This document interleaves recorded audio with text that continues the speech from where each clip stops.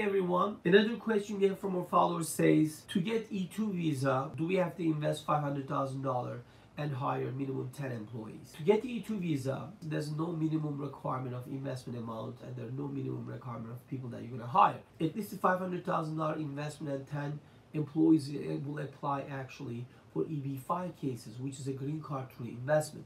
But in your case, getting an E2 visa, you can invest less than $500,000 and hire a couple people, then you're going to be eligible still to get the E2 visa.